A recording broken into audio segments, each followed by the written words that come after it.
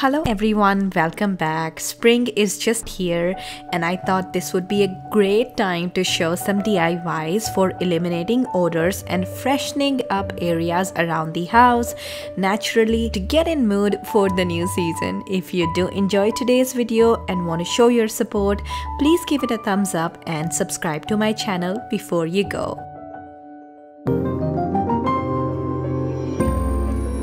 We are going to get started with DIY essential oil sachets that are so versatile and you can use them in places like drawers or anywhere you'd like a fresh scent. You are just going to need some white rice, dried lavender or any other fragrant herb of your choice.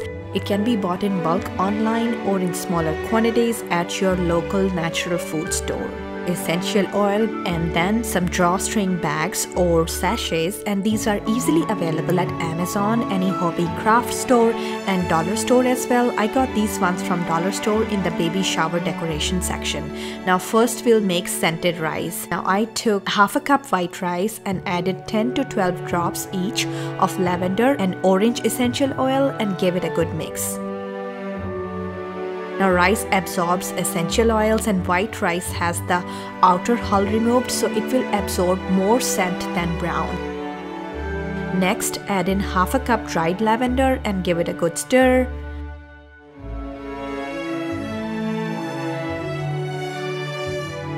And then measure out even portions and transfer into little bags. It's just as easy as that. Now make sure to close tightly to use it around the house.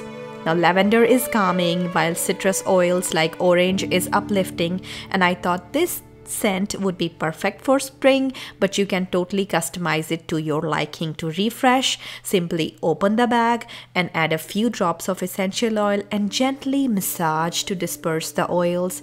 Again, please make sure to close it tightly.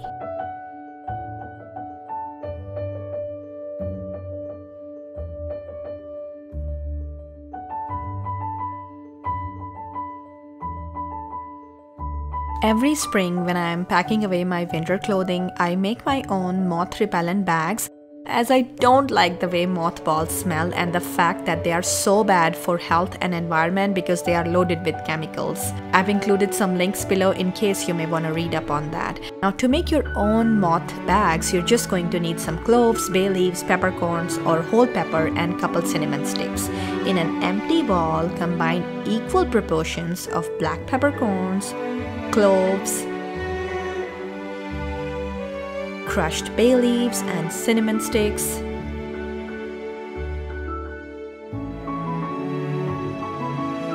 and dried lavender, which is completely optional, and then measure out even portions and transfer into little bags, or you can tie them in a muslin cloth as well, but make sure to close tightly. Now a slight variation and hack to this is, in case you don't want any spicy scent in your closet, would be to add 10 to 12 drops of your favorite essential oil to a cotton ball and tuck it into these bags for a nice fragrant moth scent. And you can use them how you would typically use mothballs.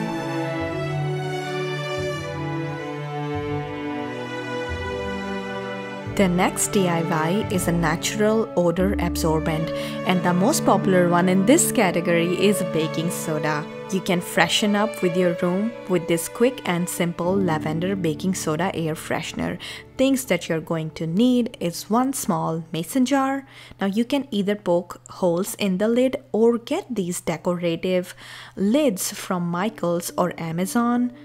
Into this mason jar, I added half a cup baking soda and 10 to 12 drops of lavender essential oil, and you can add more essential oil as well. It just depends upon how scented you want this one to be.